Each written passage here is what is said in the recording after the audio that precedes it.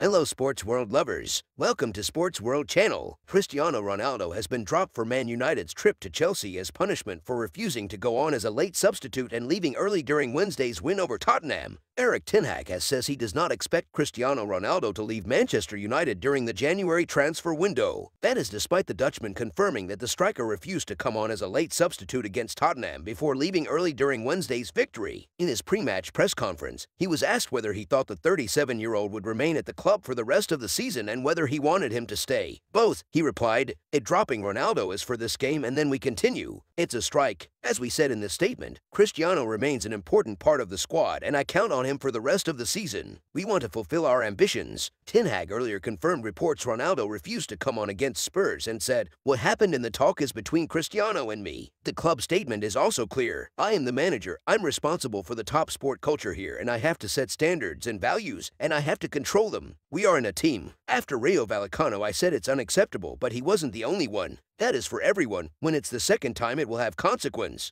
That is now what we did. We'll miss him tomorrow. It's a miss for the squad, but I think it's important for the attitude, mentality for the group. Ten Hag reiterated the club's statement that Ronaldo remains an important part of the squad, although the striker will train on his own on Friday. "I think it will be a reflection for him and also for everyone else," said Ten Hag on what he hoped Ronaldo's punishment would achieve. "I said a warning at the start of the season and the next time it has to be consequence. When you are living together, playing together, football is a team sport and you have to fulfill certain standards and I have to control it." Man United recorded an important win on Wednesday over top four rivals Tottenham, but the Ronaldo incident threatened to overshadow their preparations for the trip to Chelsea. Ten Hag insists their focus has been firmly on their trip to Stamford Bridge. He said, "It's about Chelsea. We have a big game to play. All my focus is on that game. All the focus from the staff and the focus from the players is on that game. We have to win that game and do everything we can, so we need full concentration to prepare for the game and play our best." When you play in top football, sometimes there are rumors and noise. You have to focus on the job, and that is to perform tomorrow. Ronaldo, sometimes the heat of the moment gets the best of us. Ronaldo released a statement on Thursday which said, "As I've always done throughout my career, I try to live and play respectfully towards my colleagues, my adversaries, and my coaches. That hasn't changed. I haven't changed. I'm the same person and the same professional that I've been for the last 20 years playing elite football, and respect has always played a very important role in my decision-making process. I started very young. The older and most experienced players' examples were always very important to me. Therefore, later on, I've always tried to set the example myself for the youngsters that grew in all the teams that I've represented. Unfortunately, that's not always possible, and sometimes the heat of the moment gets the best of us. Right now, I just feel I have to keep working hard in Carrington, support my teammates, and be ready for everything in any given game. Giving into the pressure is not an option. It never was. This is Manchester United, and United we must stand. Soon we'll be together again." Stam, Ronaldo would have got hairdryer treatment under Sir Alex. Jobstam believes Manchester United striker Cristiano Ronaldo leaving a game early was unacceptable and says Sir Alex Ferguson would not have tolerated it within his side.